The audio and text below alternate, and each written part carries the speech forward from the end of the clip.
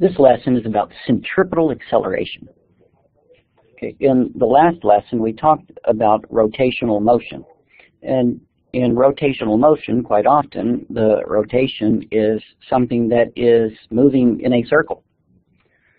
Okay. So in this section, in this lesson, we're going to talk about what does it take to cause something to move in a circle.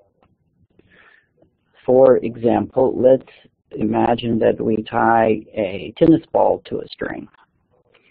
Okay, and we're going to swing this tennis ball around in a circle over our head.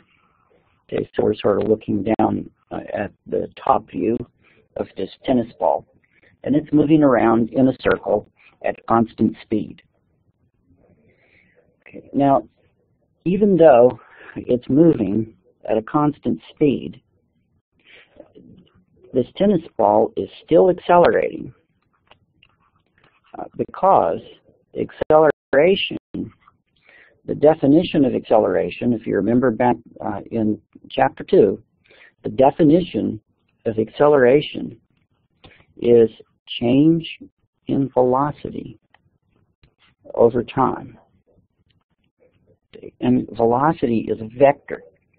So if either the magnitude or the direction of the velocity is changing, there's an acceleration. If something is moving in a circle at a constant speed, the magnitude of the velocity is not changing, but the direction of the velocity is changing. Therefore, there is an acceleration. If we wanted to figure out what kind of acceleration, then we need to expand this term right here, the delta V term. That would be velocity 2 minus velocity 1. So we would need to know what is the velocity at two different points of this ball going around in a circle. The point where I've drawn the ball right now, the velocity is in this direction. Whenever you have something moving in a circle, its velocity turns out to be always tangent to the circle. Okay, so that is vector V1. The instantaneous velocity of the tennis ball right there at that spot is V1. Okay, well, a moment later, the ball's going to be right here.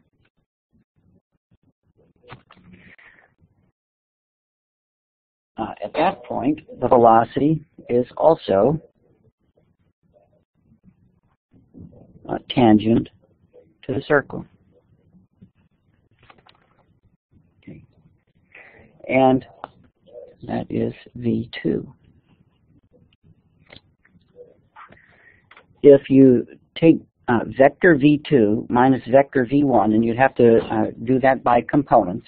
So if you subtract those vectors by components, then what you find is that the acceleration, V2 minus V1, is actually pointing this way, toward the center of the circle.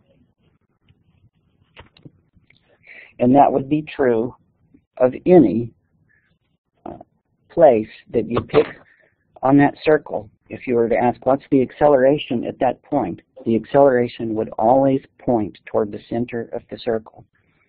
All right, so that's a general rule. Okay, anytime an object moving in a circle at constant speed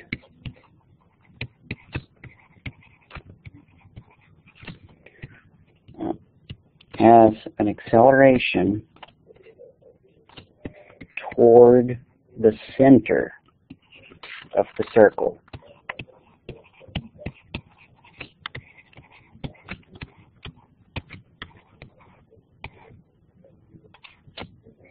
Toward the center. Now, because it's toward the center, we give it a name, centripetal. Okay, it's called centripetal acceleration. Centripetal means towards the center. Literally, I think it means center seeking, but a little more loosely translated, it means toward the center. And that is true of any object moving in a circle at constant speed. Now, force is equal to mass times acceleration. So if there's an acceleration of an object toward the center of the circle, there must also be a force toward the center of the circle. Okay, so that implies that there is also a force toward the center, and that is called centripetal force.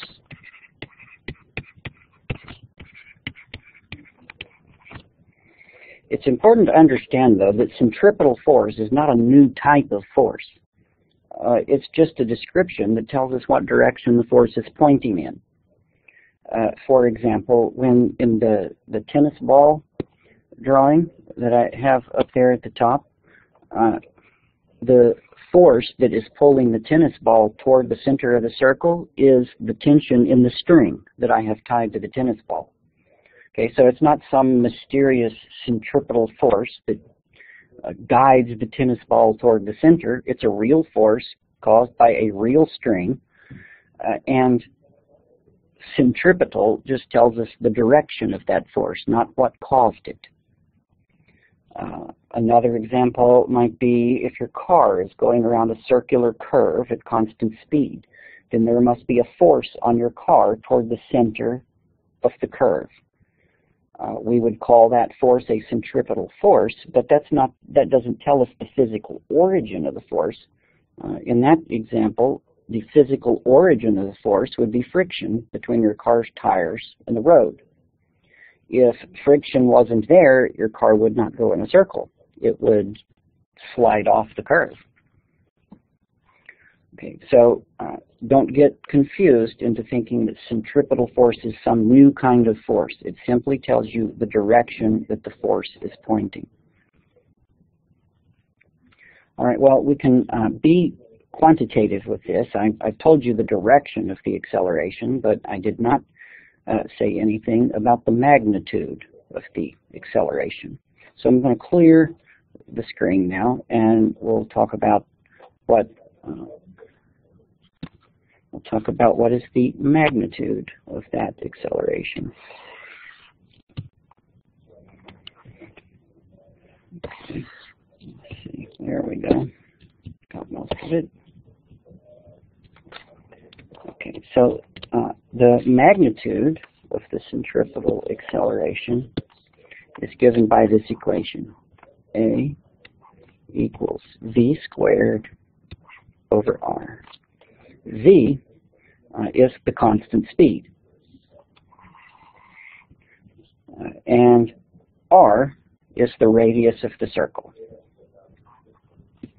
Okay, that's the radius of the circle.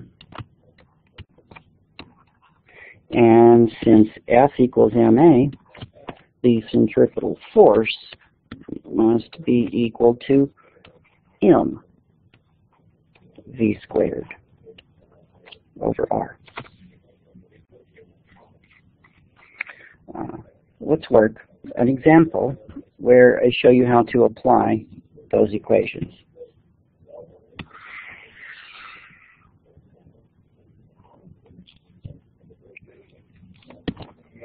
Let's just stick with that tennis ball being swung around on a string. Okay, so let's find the force and the force on and the acceleration of a tennis ball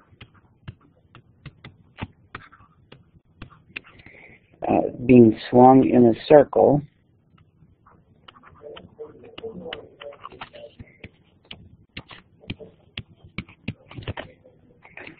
of radius, say, of 70 centimeters.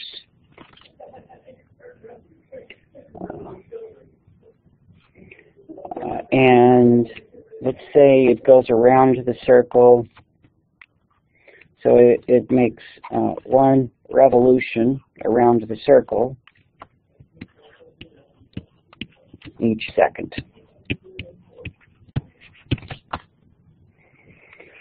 Okay, we need the mass of the tennis ball too, so let's say the mass of the tennis ball is 20 grams. All right. Okay, first let's find the acceleration. The acceleration is the speed squared over the radius. The radius is given as 70 centimeters, but what's the speed? We don't have the speed. We actually are given how long it takes the tennis ball to go around once, which is 1 second. Well, I can find the speed from that, because if an object is traveling in a circle, then the distance that it travels in one turn is just the circumference of the circle, or 2 pi r. Right? So the distance traveled by this tennis ball in one turn is 2 pi r. Distance equals rate times time. So if I take the distance and I divide it by the time for one turn, then I get the speed. So it goes 2 pi r distance in one turn, and it takes 1 second for one turn. So the speed is 2 pi times 70 centimeters. Let's change that to meters. 0.70 meters. And the time it takes to go around one time is 1 second. So I can take this number and plug it in for v, so that the acceleration is equal to 2 pi times 70 centimeters, or 0.7 meters, squared over 1 second squared. So actually that should be here, 1 second, over r, 0.70 meters. That's this and that. Okay, well at this point, you can just plug in the numbers. We'll need a calculator for that part, or at least I will. Okay, 2 times pi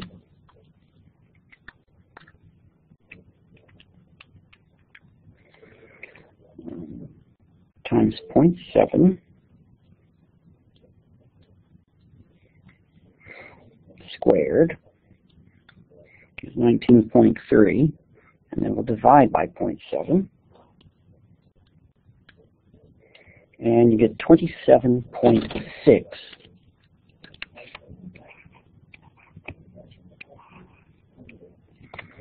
That's meters per second squared. Now, that's a big acceleration. That's almost 3 Gs, right? If you took that and divided it by 9.8, you'd get the number of Gs. So, let's see, 27.6 divided by 9.8 is 2.8 Gs. So, that is a big acceleration. But that's okay, because we're swinging the ball around fairly fast in a circle of a tight radius. And to get something to move in a tight radius circle, you actually do have to accelerate it quite a bit. So that answer is correct, 27.6 meters per second squared. Then to find the force, all we have to do is multiply by the mass. So S is equal to 20 grams is 0.02 kilograms. And then we'll just multiply that by the acceleration of 27.6 meters per second squared.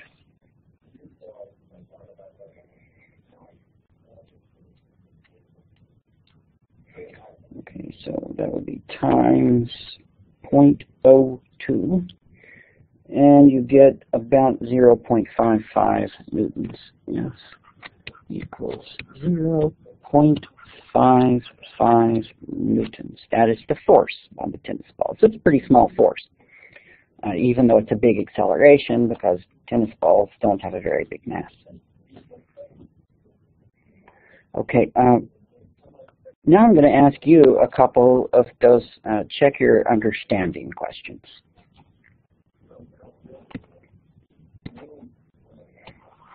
So I'm going to clear the screen, so pause if you're not done writing down what I wrote. All right, sticking with the tennis ball, I'm swinging this tennis ball over my head, okay, in a horizontal circle. So this is the top view, and here is the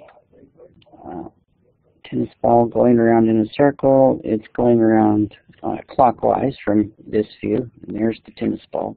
And let's say that at that point, where I have drawn the tennis ball, the string breaks. So what will happen to the tennis ball? I want you to pick which path do you think would be most correct for the path followed by the tennis ball when the string breaks. This is path A. This is path B. This is path C. And this is path D. D is supposed to be a straight line, but we can't draw a straight line on my computer screen very well. Okay.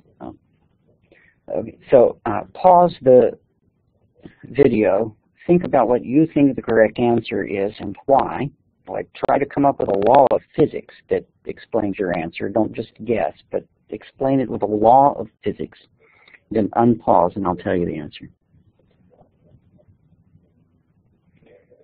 Okay, the correct answer is C, because Newton's first law says that an object in motion will stay in motion in the same direction with the same speed unless a net force acts on it.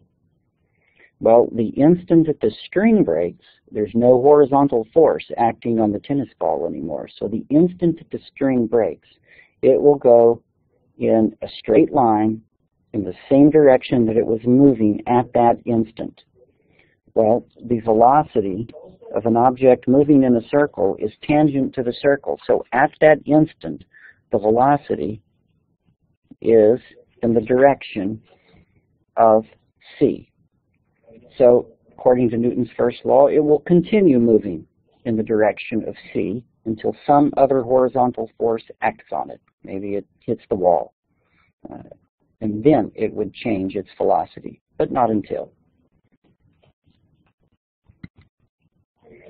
Okay, that is the end of this lesson.